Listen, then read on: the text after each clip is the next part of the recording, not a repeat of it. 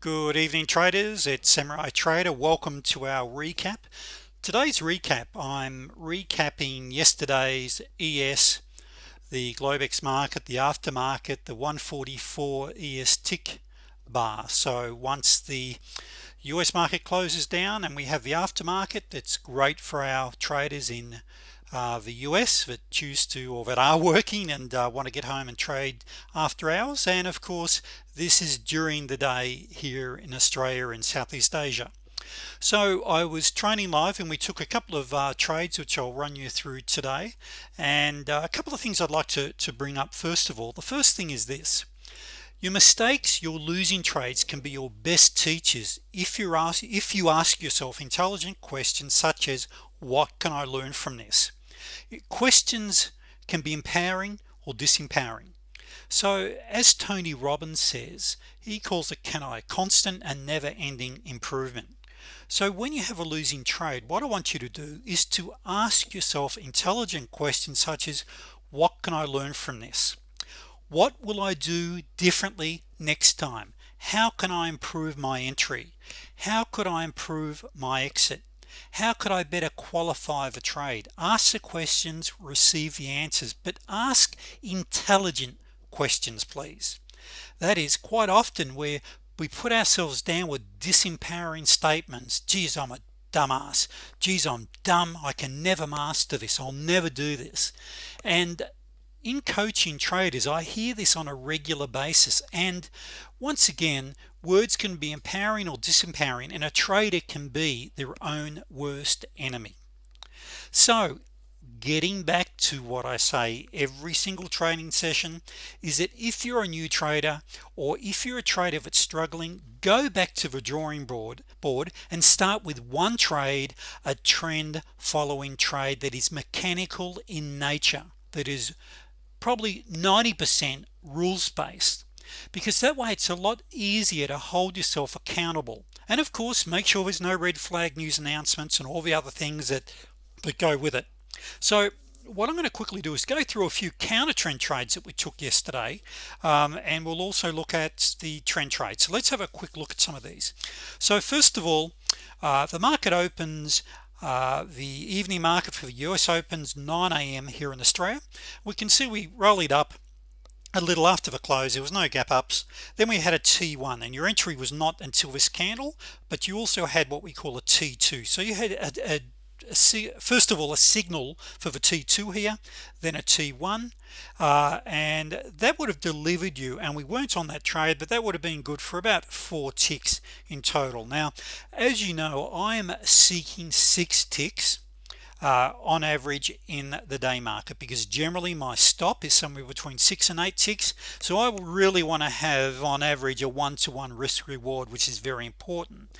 So there was only 4 ticks. I was not on that trade, but you can see here I decided to short here with what we call a T19 trade. My experienced traders, the ones I coach, know what a T19 is.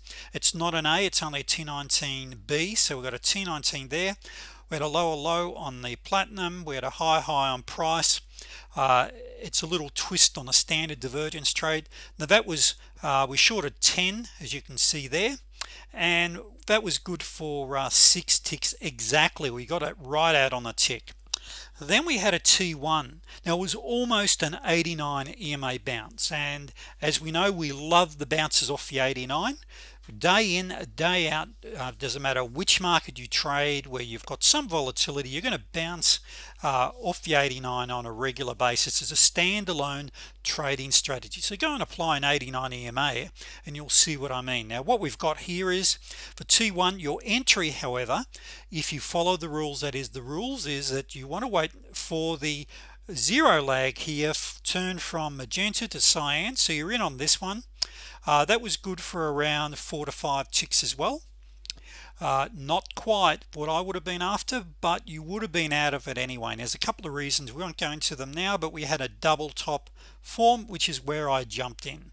Now I was training at the time. I didn't jump in until here, I wanted to get in at a better price. And one thing about trading this market after hours, unless it's a news announcement, it's quite slow. It's actually a great market for 144 tick to learn how to trade on, or to start real-time trading on, because it is fairly slow unless you've got a red flag in Europe or Australia or something like that.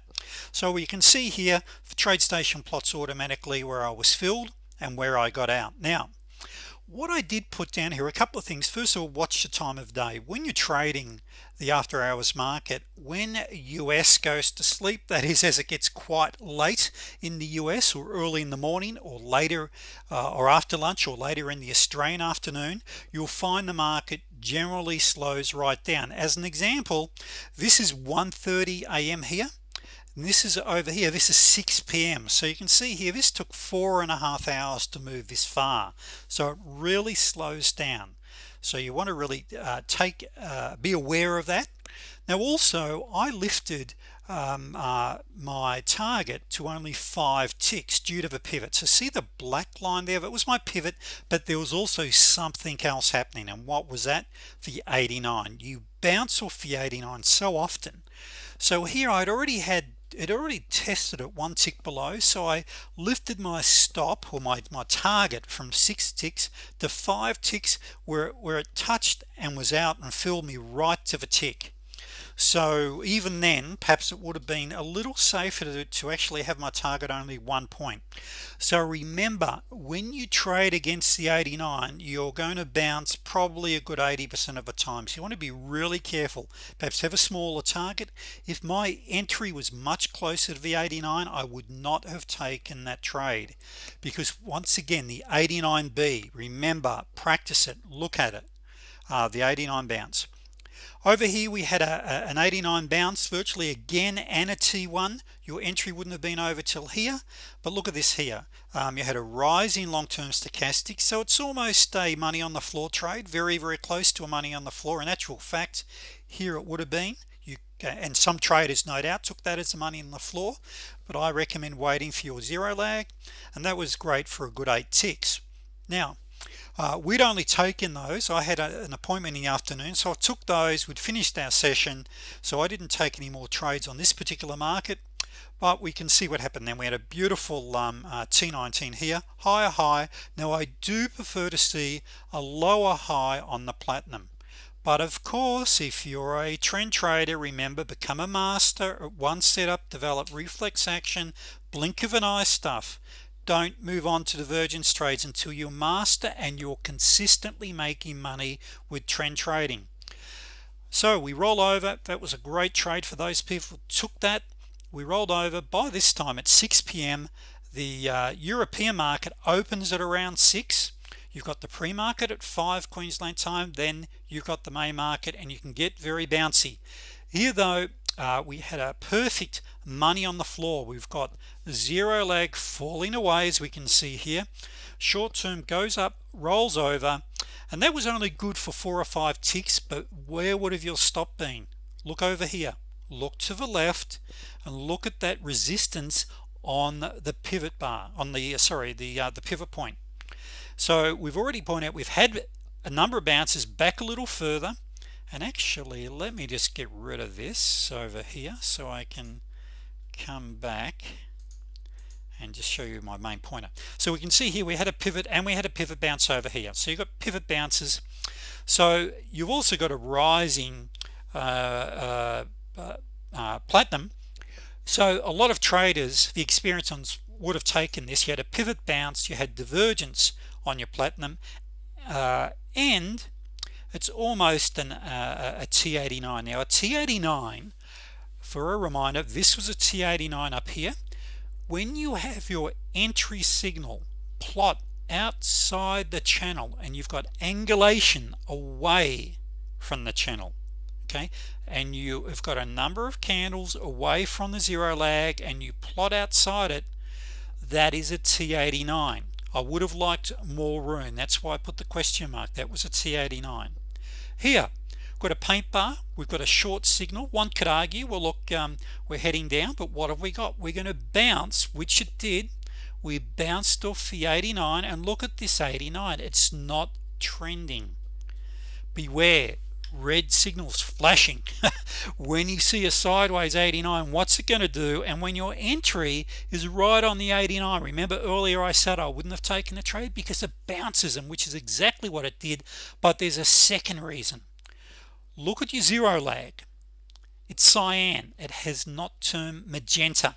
As I mentioned, it'll save you that many times. We come on up, we had a pivot bounce, then you had an entry. I would not have taken that trade. It just wasn't my cup of tea, by the way.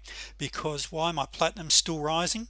For some traders, they said yep, great, I would have been in. Now what have we also got here? We've got a rise in long-term stochastic, and you did have here a money on the floor trade, which was a very nice 4 to 8 tick trade. So you could have got in. You might have said, okay, let's get in on this one, wait for a clearer crossover. You've got two signals, a rising stochastic and a rollover. If you had have waited for a very clear rollover, you would not have taken that trade. And the reason you wouldn't have taken that one, look how far outside the channel we are. We're a good point to 5 ticks outside, which should be ringing alarm bells. Why? Because remember, the further outside the channel you move, the more likely you are for a snapback back in to the channel. And you'll see this time and time again. So moving along, and look what happened then. So we're getting to let me just scroll along a little more for you. We had look at this, we've got, look at 89 EMA heading down. You've got a bounce, as well as you had a T11. You've got a lower high with a paint bar. You've also got a perfect T2. What's the difference between a T2 and a T10, a money on the floor? I like to see the long-term stochastic oversold or overbought. And for the experienced traders, we know that there's no such thing as really being oversold or overbought, but it's what we call it. And you've gone up and the slingshot down. Now you also had a T1 setting up, so you had a T11, a T1 and a T2, and that was great for 6 to 8 ticks. Then lo and behold, another 89 bounce. It didn't quite touch the 89, but you had a perfect T1 setup that was only good for 6 ticks. Then you had another one. Look at this. Now the only negative you would say here is that your long-term stochastic is not oversold. It's sort of in the middle here, which is not ideal. However, you've got a good strong trending 89 EMA. So another one, bang. Now ladies and gentlemen, you would have been, if you're just trading the evening market here in Australia, just on these trades, and you had a T25 or a T2, you would have packed your bags and gone home. Here once again, what if you had have got in on this one? You had a T25. The T25 is where you have 2 to 5 candle pullback, then a reversal candle, and yes, the zero lag agreed, so you could have been on here. However, if you're focused on T1s, T2s, your run-of-the-mill plain vanilla setups, you would have been in here. And of course your stop would have been there or thereabouts, your exit. So traders, if you haven't already subscribed to my YouTube channel, please do, and please subscribe, and I'll keep updating you with my trades of the day. Thank you.